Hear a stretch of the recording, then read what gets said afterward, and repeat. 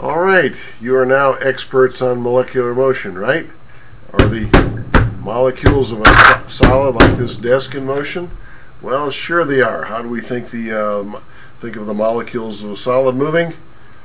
Vibrating in place. That's right, vibrating in place. If the solid is hot, they vibrate quickly. If the solid is cold, they vibrate. The molecules vibrate more slowly. And so we can imagine as we cool a solid down, what are we doing to its molecules? We're making them go slower and slower and slower and slower. You suppose we could get that solid so cold, so very cold, that at some point its molecules would boop, stop? Is there such a temperature at which molecular motion ceases? Well, I think so, and it has a name. What's the name of that temperature at which all molecular motion ceases? It's called absolute zero. And we can say a couple things about absolute zero. We just said one thing: there is no molecular motion, and thus there is no what kind of energy? If the molecules are not moving, there is no heat energy as well. Energy, having trouble here. Alright, so absolute zero. Well, how cold is absolute zero? The temperature at which there is no heat energy because molecular motion has ceased. Well, let's check this out. Let's draw an imaginary thermometer and let's try it. Let's see. Let's see, how far down can I go? Oh yeah, I can go about that far. Alright, and I'm going to put some very well-known points on this imaginary thermometer. Let's put the boiling point of H2O. Let's put the freezing point of H2O. And we're going to get down to absolute zero, wherever that is, but let's go ahead and put some actual temperatures in degrees Celsius. What is the boiling point of water? Degrees Celsius. Yeah, it is 100 degrees Celsius.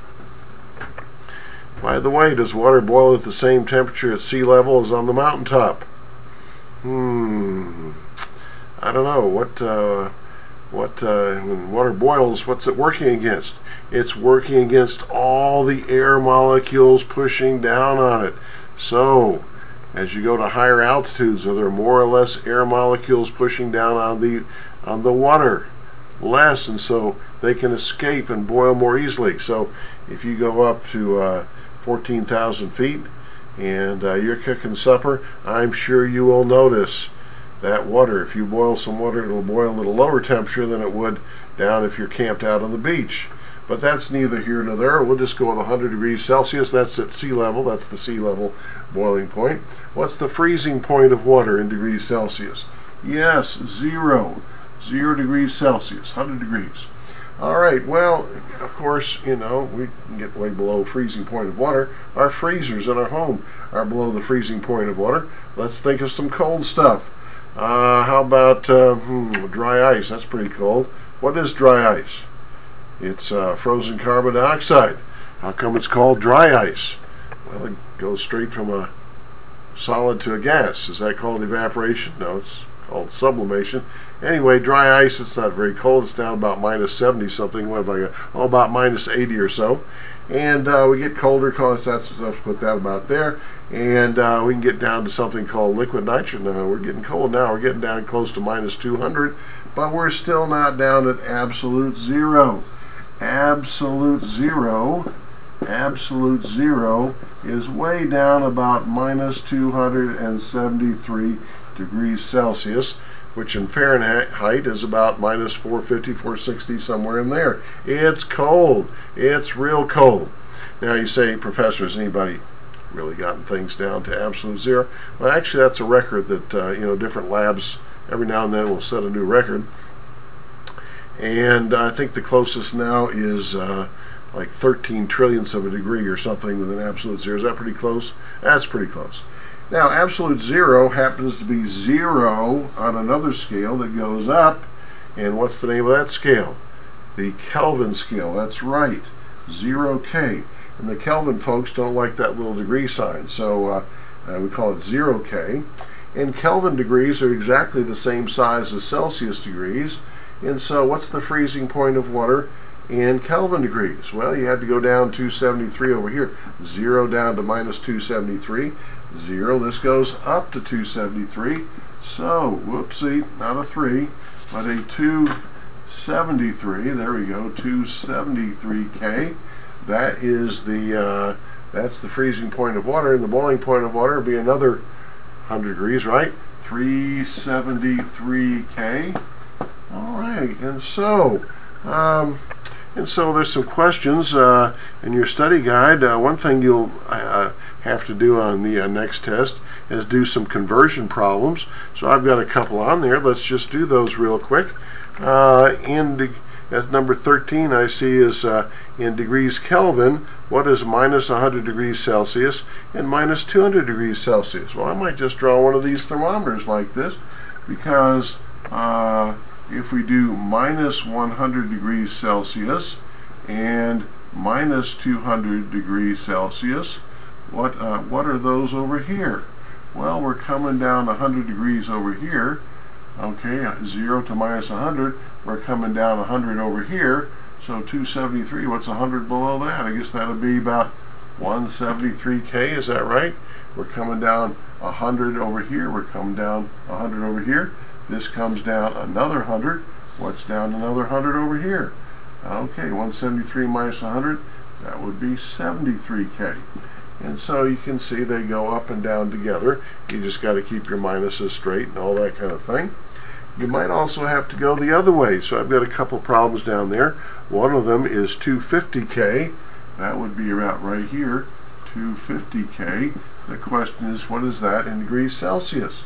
Well, I might set up this little thermometer, I sure would, and find the difference between 273 and 250. What is that?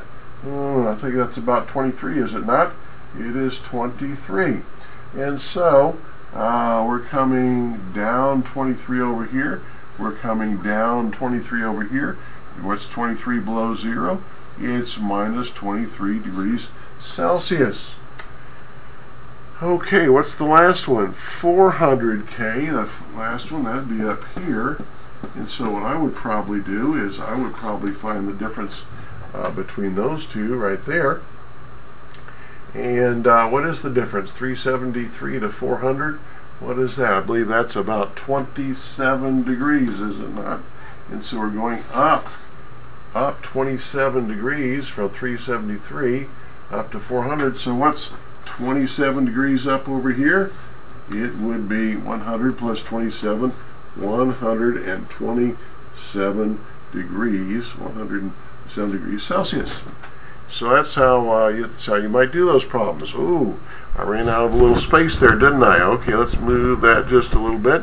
See how that worked there? 373 to 400, that's 27 degrees. 27 degrees up here, 100 to 127. All right. So then we have a question down here, number 15. It says, does an object at 5K have heat energy? Well, I could have asked the same thing about, 10K, 20K. What's the point the professor's making here? Anything above what has heat energy? Anything above absolute zero has heat energy, right? And then the follow-up question, are the molecules of this object in motion? If something is here at 5K, would its molecules be in motion? Yes. Anything above what has molecules in motion? Anything above 0K has molecules in motion. And so there you have it. Are the molecules in this room in motion? You better believe it. Absolutely. Where are we in this room? Let me get a different color here. We're at room temperature. We're at room temperature, which is what's commonly called room temperature is 23 degrees Celsius. What is that in Kelvin degrees? Well, it'd be up 20 degrees. We're up 20 degrees over here, so it'll be 293K is room temperature. So all the molecules in here are just bouncing like crazy. They're just doing it, bouncing around and so forth. And what about our bodies? Are we at room temperature? I hope not. That's a very bad sign. And so our temperature is in Celsius is 37. That's another 17 degrees up, another 17. And so our body temperature will be about 310 K. And so if you took your temperature and you had a Kelvin thermometer, it normal would be about 310 K. All right, that's the relationship between Celsius. The bottom line, anything above absolute zero has what? Heat energy. Anything above absolute zero has the molecules moving. The farther above absolute zero, the more heat energy, the more molecular motion, and there you have it. All right, thank you. That's it for this one.